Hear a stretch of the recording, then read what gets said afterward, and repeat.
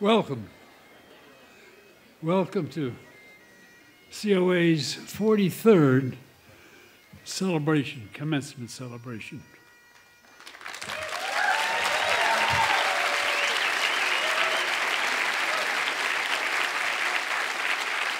A few of us here can reflect back to 1973 when we had the first commencement. That commencement, there were two graduates, Bill Ginn and Kathy Johnson. The second year we retrogressed a bit, we only had one graduate. But I can tell you it was a different situation. It was a rather lonely thing to be a COA graduate back then, because when you left here and walked out into the world, there was nobody there.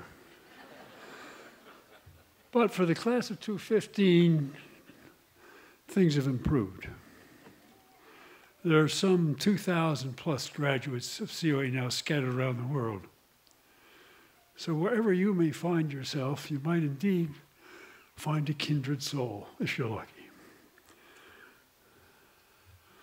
Now I would like to leave with the class a thought. It's not my thought. Actually, it's a thought from one of my oldest and dearest friends, a man named Chester Pierce. He and I were roommates together at Harvard College back in the 1940s. And Chester eventually returned to Harvard as a professor of medicine and professor of education. Several years ago, at his birthday,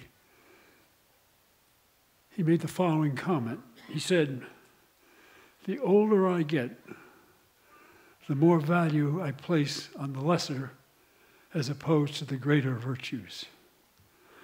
The greater virtues are wisdom, justice, discipline, intelligence.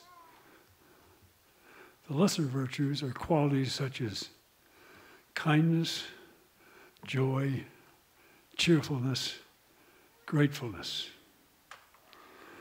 Now I have come to the view that is the lesser virtues that are the ancestors and the commanders of the greater virtues." And I would add only one thought to Chester's thoughts, one word. The word is amen. And now I turn this celebration, your celebration, over to the chairman of the board, Mr. Will Thorndike. Thank you.